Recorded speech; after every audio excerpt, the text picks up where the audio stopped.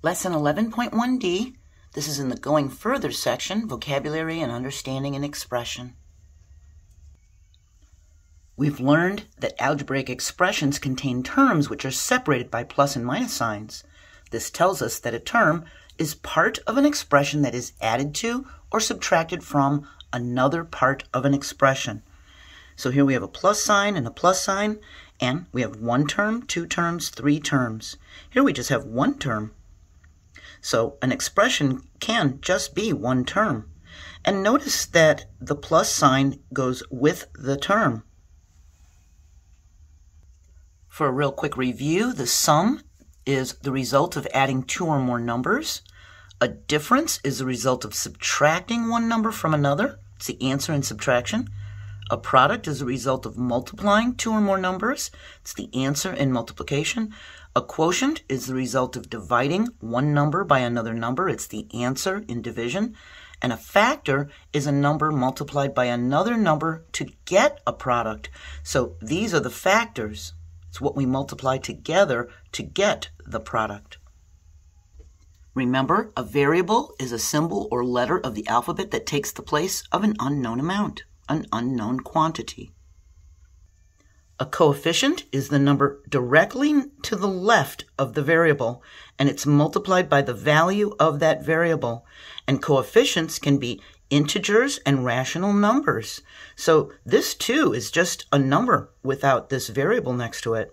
Remember that integers are positive and negative whole numbers, and rational numbers can be written as fractions.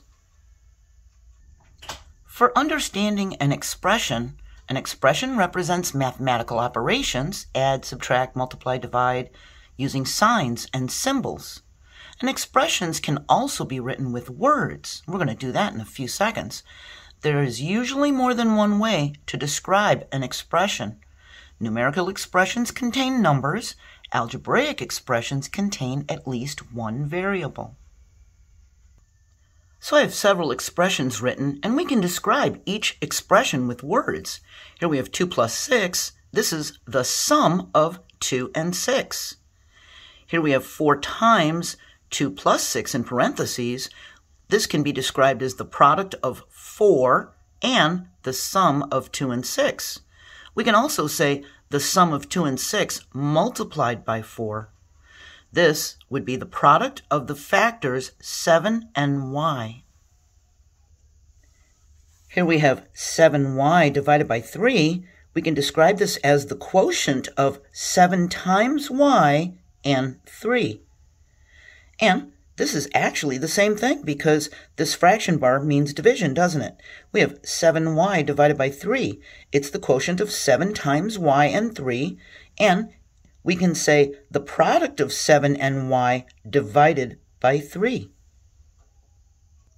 For this one, we see the parentheses, so we know there's multiplication involved, we know there's addition involved, and we know because of this fraction bar that division is involved, and here we have subtraction. This can be described as the quotient, because of the division, the quotient of the product of 2 and the sum of a and b, all divided by the difference of 3 and 1. Here we see another fraction bar, so we know there's division involved. This is the sum, because we have an addition sign, the sum of the quotient of 8 and x and 9. We can also say the quotient of 8 and x added to 9. And here we have the difference of the terms n and 10. So we've finished this part of the lesson. We're going to go on to the last part of the lesson, writing a multi-step algebraic equation. I hope the vocabulary review was helpful, and as always, have a wonderful day, and I hope you'll join me for the last part of this lesson. Bye.